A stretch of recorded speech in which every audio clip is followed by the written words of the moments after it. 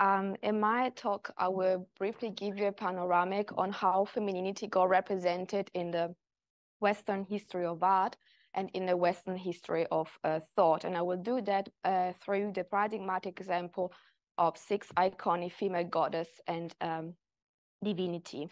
So the embodiment of the divine in a female body brings with it the posing of question of sex, gender, and desire at the center of the representation and understanding of female divinity. As we will see in our first goddess, Aphrodite, or Venus in the Roman tradition, the goddess of love, desire, and war, the female body, the desire, and the religious themes are in Aphrodite intertangled and connected with one another in a very significant way. So Venus is at the same time the object of desire, a sexual desire, but also the subject of adoration and even terror. In the statue that I decided to show you, the Capitol on Venus, which is a Roman copy of the Greek original statue made by the Greek artist Praxiteles.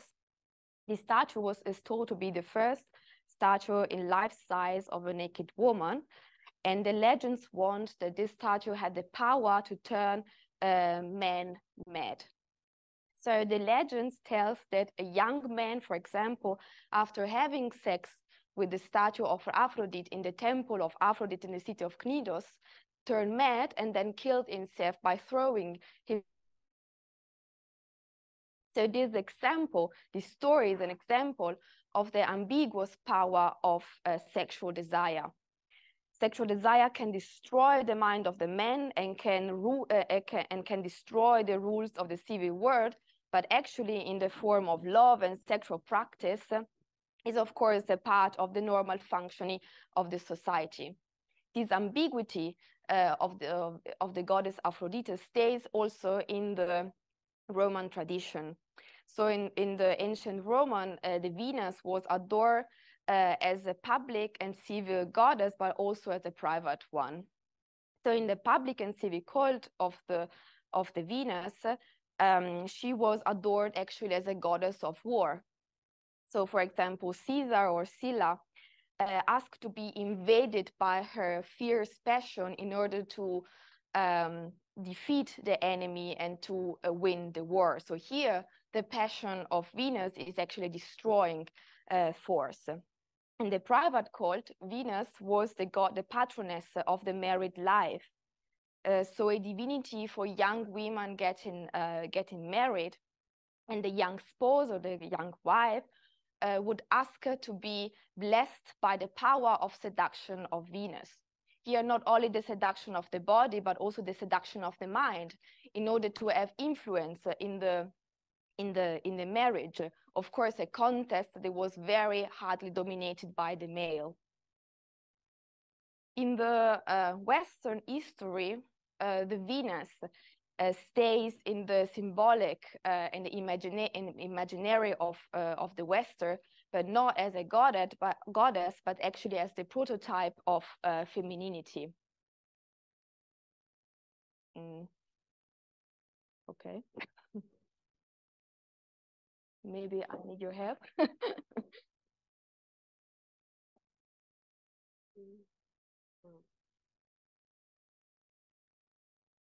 Okay. Okay. Sorry. So she remains as the prototype of a femininity, but a kind of femininity that is acceptable by the male and by the social order, because she is reduced to a passive object of heterosexual male desire and a passive object of for a male gaze.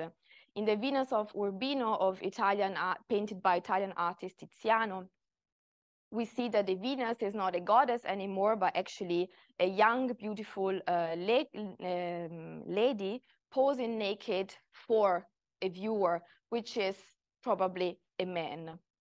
So she's naked, she's lying down in a very erotic pose, and she has a very inviting and caressing beauty and gaze. She is put in a domestic setting, and even the dog is a symbol of fidelity. So here the Venus got adomesticated, and she's sensual, but she's also very naive. So she's not unsettling, she's not dangerous, she's actually very pleasing. So this adomestication of the Venus is actually stays in contradiction with her story and the story of her birth. So as we know, her birth is not peaceful at all.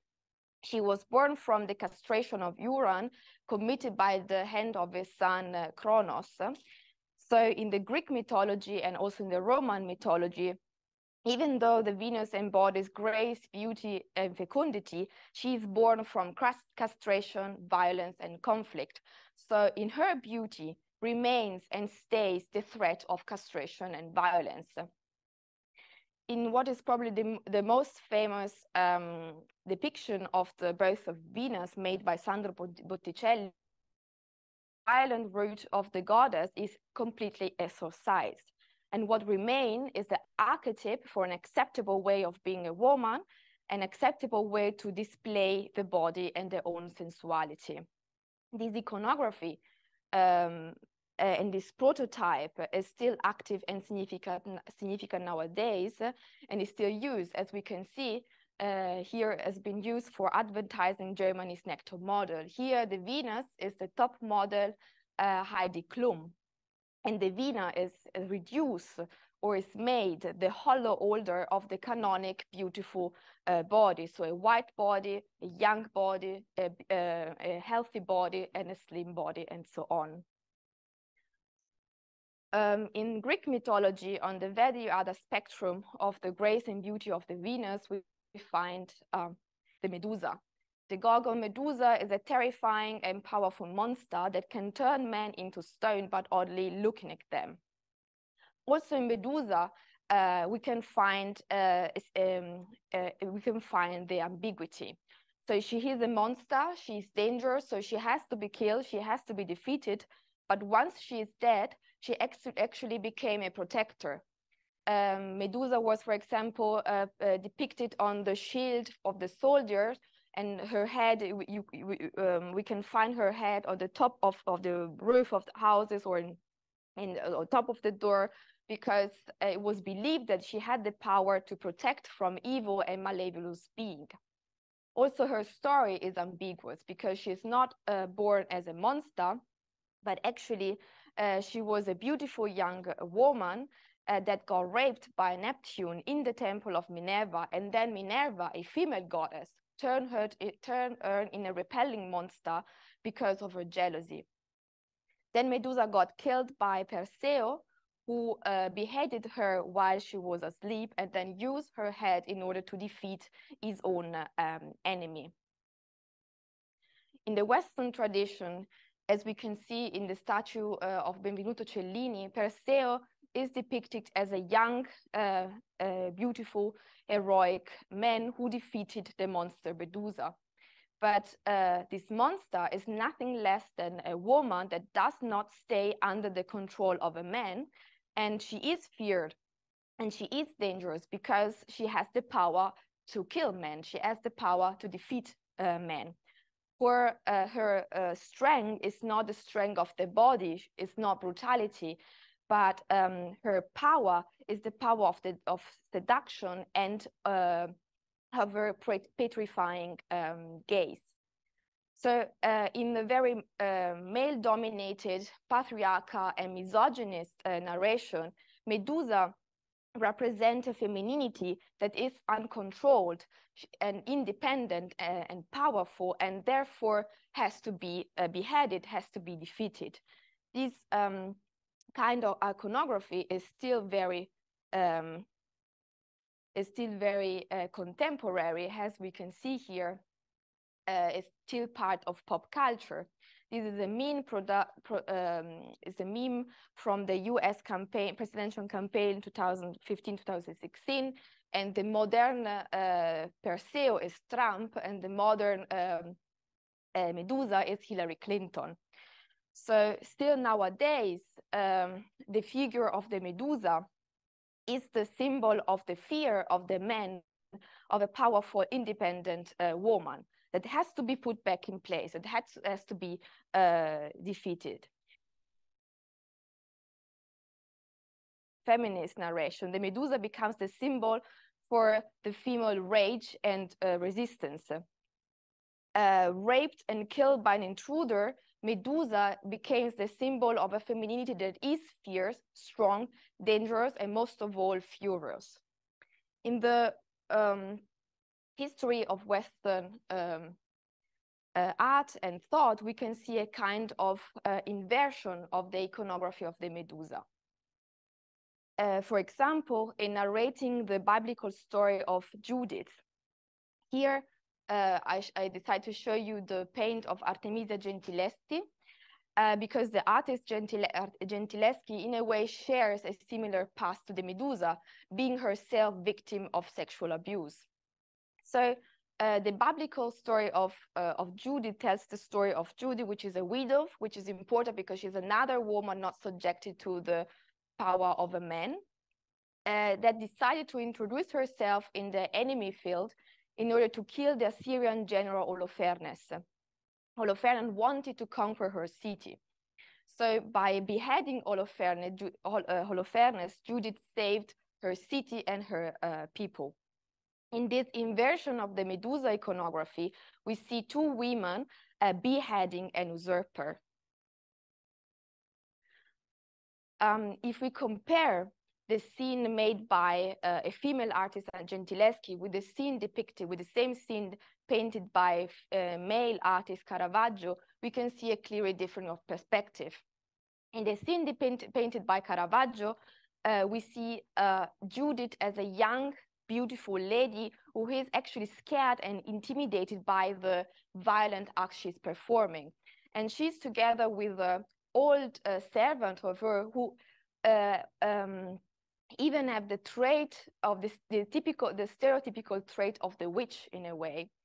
In Artemisia Gentileschi scene, we see on we are confronted with a very different perspective. We see two strong, self-confident women, and Judith is not afraid of her own violence, and in this way, she is re-giving agency to the female protagonist, and maybe to Artemisia Gentileschi itself. Another very popular female protagonist of the Bible is, of course, Eve. In the Christian tradition, Eve and the naked body of Eve became the archetype of the sexual desire, being the antithesis of the spiritual experience. So sexual desire, carnal weakness are features of the female in the Christian tradition, and spiritual and intellectual capability are features of the male. So Eve becomes the prototype of the weakness, but at the same time of the dangers of femininity. She is the first woman, the first sinner, the first temptress, and therefore she's representing the corrupting force of the feminine that brings to the fall of the man. In the Middle Ages, a very male-dominant narrative worked in order to condemn Eve as the only active actor of the first sin. So by blaming everything on Eve, Adam was actually saved and redeemed by the first sin and mistake. And the body of the female body of Eve became the getaway for the devil. So the channel for the evil and demons, an open door for the devil to enter society. The sister, maybe we can say, or the anti-Eve, the sister of Eve, or maybe the anti-Eve, is the figure of Lilith. Lilith is a very ancient demon, known also in Mesopotamia, that is very important in the Judeo-Christian tradition. Jewish demiology, for the Jewish demiology, Lilith is actually the first wife of Adam. She was born not from his rib, but actually from the same mud and earth of Adam, and therefore she was created independent, generated independent from Adam. She refuses to submit to God's will. She refuses to obey to Adam, and she left the Eden and then became the spouse of Satan. Lilith is a terrifying demon that commits the most deprecable act for a woman, which is harming and killing baby and pregnant woman. In a feminist reappropriation of the myth of Lilith, she became the symbol of feminine subversion and refusal to subjugate to the patriarchal standards. So she became an icon for rebellious and subservious woman, as artist Leonore Fini herself. So Leonore Fini wrote about herself: "I know I am related to the idea of Lilith, the anti-Eve, and that my universe is that of the spirit." In her work, The Woman of the Lake, Leonore Fini confronts us with the topic of the feminine gaze. So confront us with the problem of what it means to be at the same time the viewer and the viewed. In her work, we see a naked woman emerging from a chthonic landscape, and she is surrounded by skulls. We know from Fini herself that these skulls are the skulls of dead men. She wrote, "The men around her are dead. They are too limited in understanding, too brutal to survive." This woman, she is in a way related with Lilith, but also to the Medusa. Her hair looked like the hair of Medusa, but most of her gaze is as uncanny and petrifying as the gaze of the Medusa.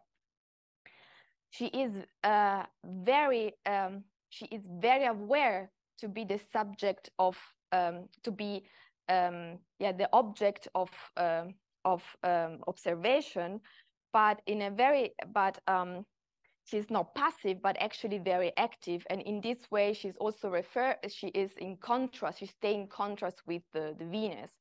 She is aware of her sensuality, and she's in control of her own desire, and she's refusing the stereotype of women and also the stereotypical iconography of naked women. She's not lying down, she's not canonically beautiful. As I said, she's very active, she's looking back in a very strong affirmative way.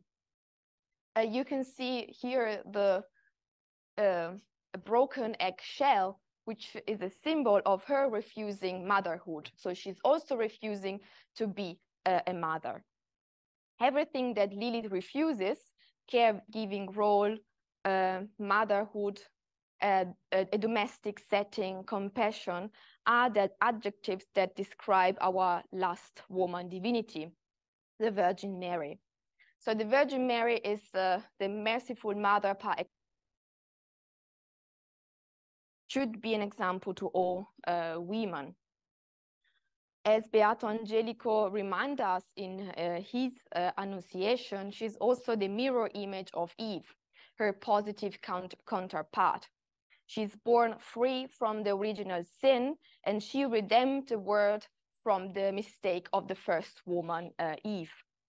And as an exception to all the other female figures that we encounter until here, she is not sexualized. She's of course not naked, and she is not the object of male desire. She's actually not a woman. She's not carrying a normal female body. She is a mother. So as a mother, she has to stay away. She has to be purified from sexual desire. Her virginity before and after giving birth to Christ is actually a dogma of the church. She is accepting God's will, and I don't have time for that, or I have to skip. So she is accepting God's will, and she is accepting her role as the mother of God. And because of her obedience and acceptance, we can say that Mary is not actually an icon of feminism, but because she has always been seen as actually the perfect icon of the patriarchal wish and expectation about women. As Simone de Beauvoir wrote in her groundbreaking text Second Sex in 1939, for the first time in history, the mother kneels before her son. She freely accepts her inferiority. This is a supreme masculine victory consummated in the cult of the Virgin. So I see that I'm running out of time, so I will just skip to the conclusion. So the 6 female icons here presented have been defined, depicted, and narrated predominantly by men. They therefore often reduced and simplified in order to fit the expectation and standards of a patriarchal society and history. But at the same time, they were and they still are the subject of female and feminist reappropriation of their narrative, returning them the ambiguity and complexity inherent in this divine and demonic figure, showing also the liberating and affirmative potential of feminine power. Thank you.